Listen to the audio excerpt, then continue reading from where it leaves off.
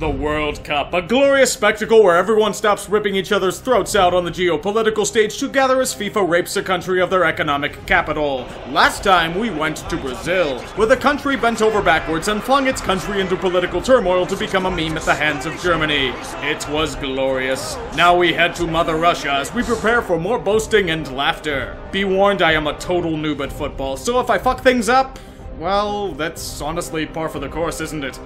Ah, Poland, you misfortunate bastards. This time you weren't going to be someone's bitch in Russia. You were going to reclaim your glorious empire, only to choke and lose consecutive games in the first stage. Dead last in a group you were expected to qualify in. Let's see how their fan base is taking it. You fucked up big time, yeah? And trust me, brother, we're gonna do you when you're back to Poland, yeah? We hate you. From myself and from all the fucking Polish people, you know.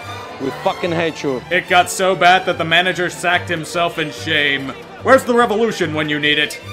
What the hell is it with Germany arrogantly walking into Russia and getting stonewalled by inferior competition? From the way they were talking, Deutschland was all but a lock for repeating as World Cup champions. When you lose to Mexico despite controlling possession, there was a problem. There was some faint hope as you beat IKEA land at the last minute, but then they proceeded to shit the bed against goddamn South Korea. Brazil laughs heartily and celebrates your demise. Something about World Cup winners shitting the bed the next time around. I don't get it. Egypt, congratulations. You made your first World Cup in almost 30 years just to embarrass yourself on an international scale. The only guy that makes your squad relevant is pissed and demands change. Have fun trying to appease him as your football team experiences Arab Spring. This is what you get for practicing in fucking Chechnya. I'm still trying to figure out how Japan advanced past Senegal in group stages. Apparently, since they had fewer yellow cards, they advance. Why not just play an extra game or settle it with a fight to the death? The latter option always works out, you know.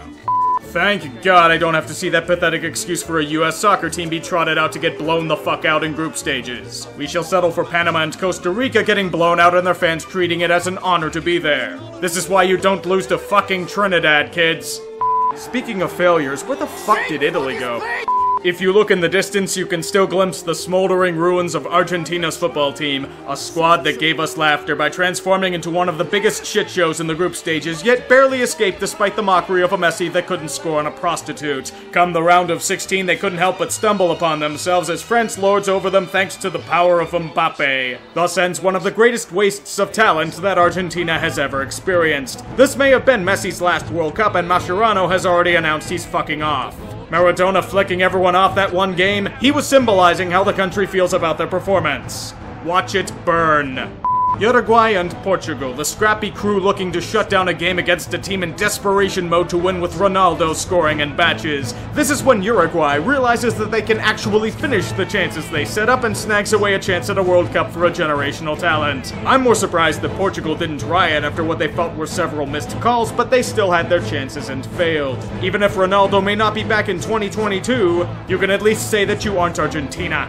Even though Argentina and Portugal may have suffered early defeats, Spain was begging not to be left behind. When a team sacks their manager days before the World Cup because he got thrown a shitload of money by Real Madrid, there are problems afoot. Fortunately, they survived the group rounds, only to lose a nail-biter to host nation Russia. Somewhere Catalonia celebrates in unison as their hated mother country falls to a rather mediocre squad on penalty kicks. So much for your title ambitions. In other news, Franco is still dead.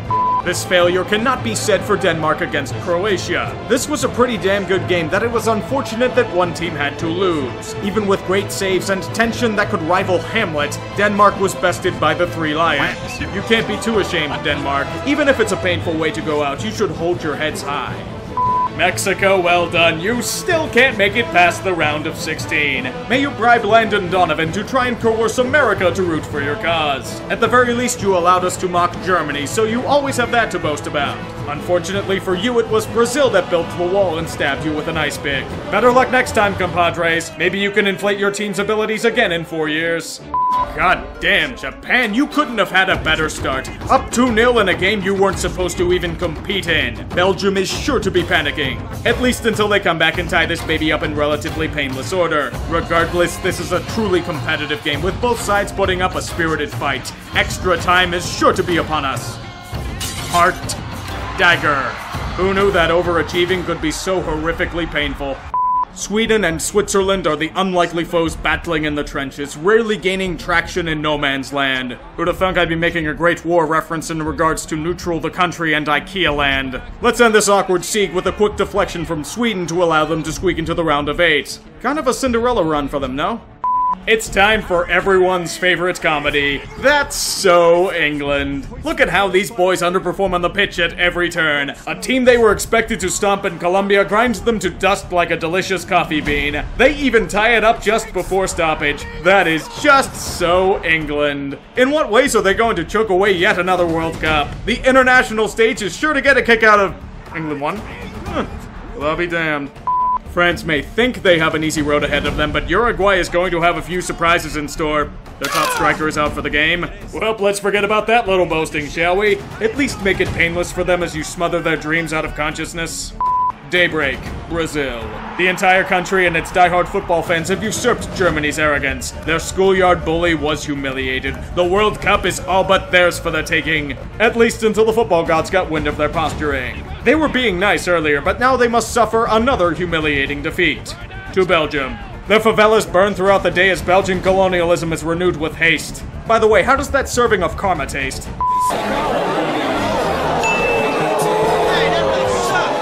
It is another glorious day for the Brits as they cut down the feel-good story of Sweden. You Scandinavians may have had a good run, but it is time for the insufferability of glorious England to emerge. It's coming home, boys! England prevails! Did I mention it's coming home? You bet your sweet ass it is. There you go, Russia, hanging in there against a formidable squad in Croatia on home turf. The glory of the motherland intensifies as you buckle down to football's version of Stalingrad. May the Soviet Union reform as they gear up for the Final Four. But alas, going scorched earth on the advancing Croatians wasn't enough. The Russians have fallen to penalty kicks. It's still not a bad showing, considering everyone was calling you mediocre as shit. You should be proud. That's why the team is probably being sent to Siberia. Belgium, well done, my friends. You are this close to reaching the final and winning your first ever World Cup. You've got some interesting pieces and an outstanding goaltender to help you out. Unfortunately, your manager failed to realize that France expanded the Maginot Line to Belgium. They stifle your offensive attack. Your big brother to the southwest rolls past on their tanks of glory. At least you've got the third place game, right? The legend of England football memes are slowly dying like every other glorious meme we have had. England? Not joking? I don't want to live in such a world. We've already lost so much this year. We cannot suffer much longer. Fortunately, the football gods have answered our call and it's indeed coming home. The team, not the trophy. The trophy got stuck in customs somewhere in France. I know England is filleting themselves because they didn't choke on a softball playoff schedule and made it further than they thought, but I'll give them their moment. To be fair, if I were to criticize them, I would probably be arrested over there for hate speech. At least they can try and get third place. It's crosshair Meunier! 1-0 to Belgium already! Even in these modest goals, England cannot prevail.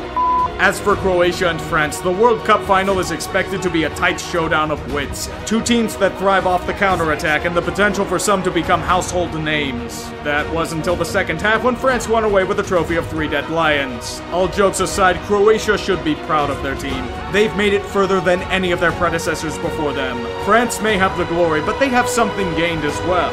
National pride. France, however, also gets a glorious trophy. You know what that means, it's time for some riots.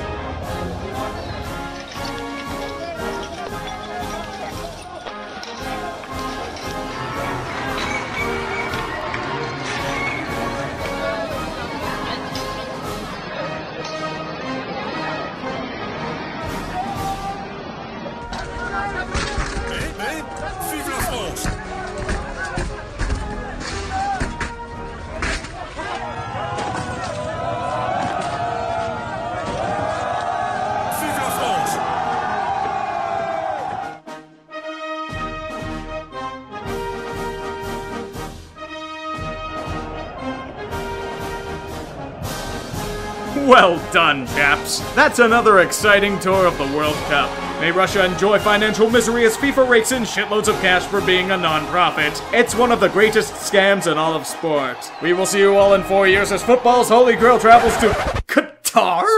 They're still hell-bent on going there? This is gonna be a shit show and a half.